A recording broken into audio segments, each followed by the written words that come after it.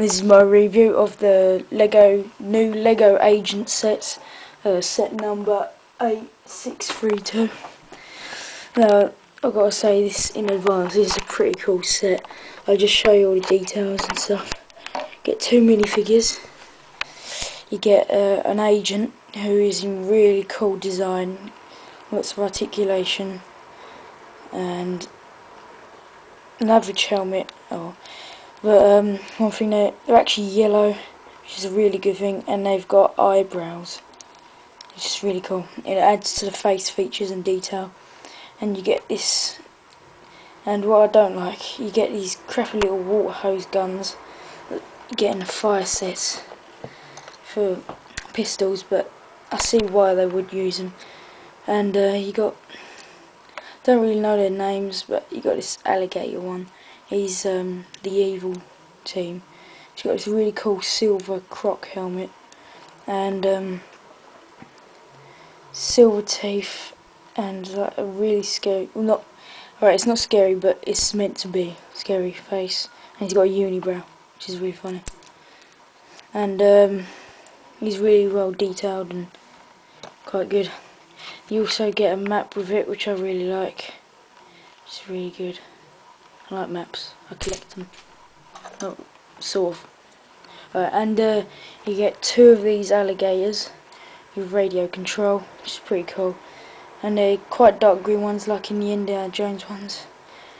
And they're really good, really coloured. And for vehicles, here's a little like boat pod to spin around in, and if you blow it, that's pretty cool. It goes around, and it's just a good little asset. It's got little stickers. Now the motorbike, this is really cool. I really love this motorbike. I can't say anything wrong with it. I've added a few stickers of my own, like that, but it's really detailed, and the wheels are absolutely giant.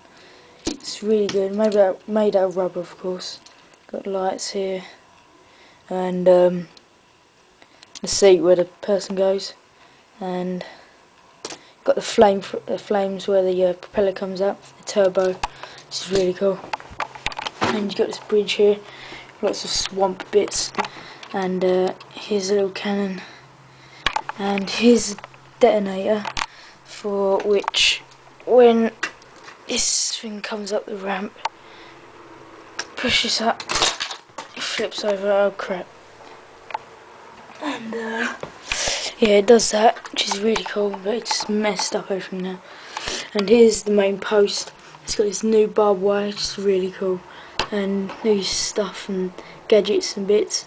It's not bad in here, not much detail. And you got the roof, it's pretty cool. A satellite dish, so there's lots of cool features with it.